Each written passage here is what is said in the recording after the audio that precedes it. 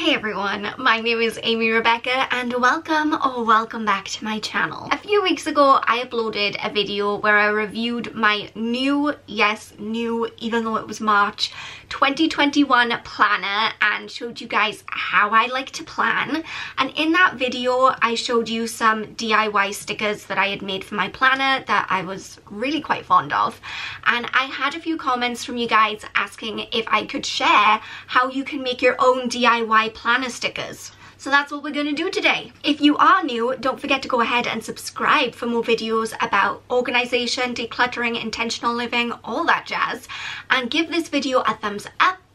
I don't know what this is. A thumbs up if you enjoy it. And let's get into this little mini tutorial. Okay, you will be glad to know that this is very, very easy to do. Otherwise, I probably wouldn't have been able to do it.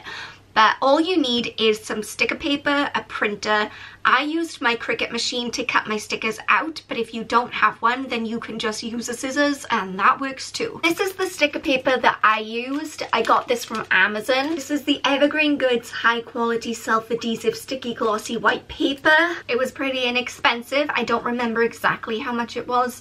I think it was about £8 and I got 50 sheets. Am I gonna use 50 sheets of sticker paper?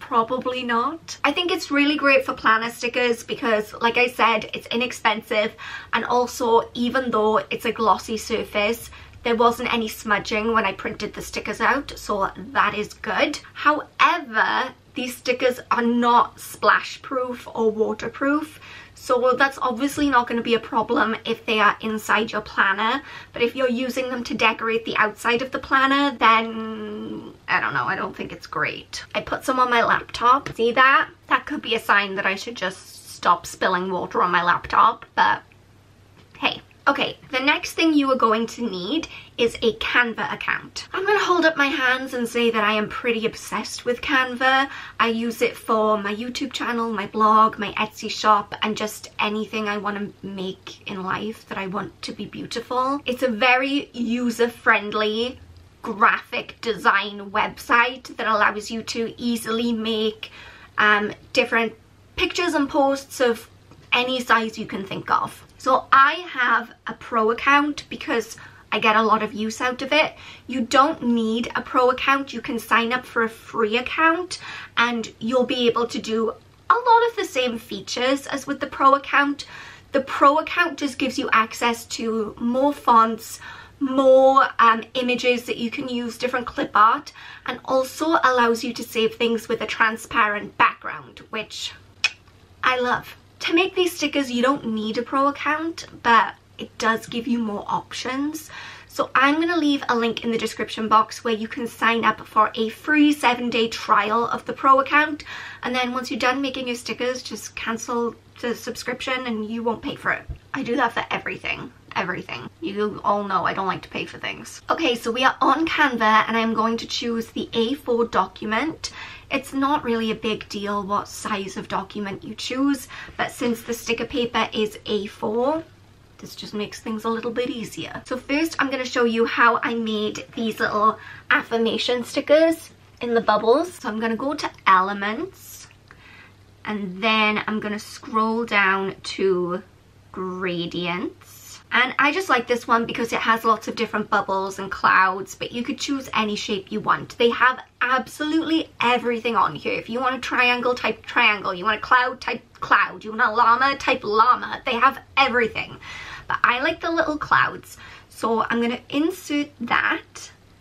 And then I'm going to change the colors to make it just all one color. It's just personal preference. From there, I can insert text. She believed she could. Oops. So she went out and kicked butt. Then you can change the text, change the color, just make it however you want it. If you could use paint in the 90s, you can use this, trust me. Oh, did you see how hunched over I was just then? Like, no wonder I have back pain after working on my laptop all day. Okay, so we're gonna put this text inside the shape. We can move it around a little bit. What I like to do because I am kind of obsessive, is I will take that shape, I will copy it, turn it white, make it a little bit bigger than the original, and then use it as a border, just because it makes it look a little bit more fancy. Send it to the back. Actually need to change the color of the background so I can see. Okay, there we go.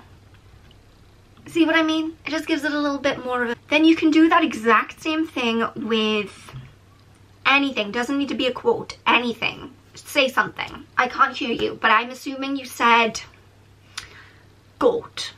I don't know why. Okay, goat. Oh, cute. Okay, so we're gonna take the goat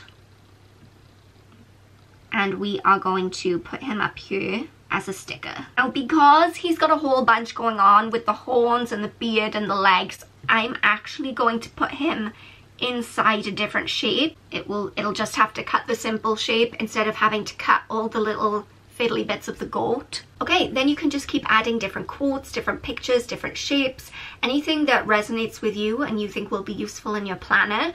Just use them to fill up the whole page. Then whenever you're done, you just press download. We want it as a PNG, and I always like to save it as a transparent background. That way the little white edges that I put around my stickers will show up. Now, if you don't have a Cricut machine, here is the part where you would just send that whole thing directly to your printer, and then you would take your little scissors and cut the whole thing out. But I am going to open my Cricut design space. I'm going to upload that if I can find it, which I probably can't because I have way too much junk on my computer. Where is it? What did I save it as? Help. Then you just choose complex. Yeah, looks good to me. We want to print, then cut, upload, insert.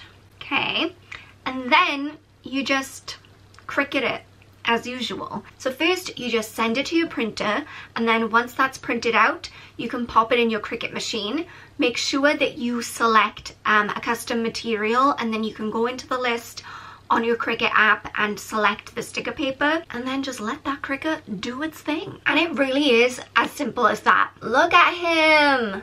He's so cute. But yeah, this is how I made all those stickers for my planner. If you guys didn't catch that last video, then I'll link it down below so you can go and check that out. Shout out to all my other planner nerds out there like myself. Hope you are having a beautiful day. Thank you so much for watching, and as always, remember, you are enough just as you are.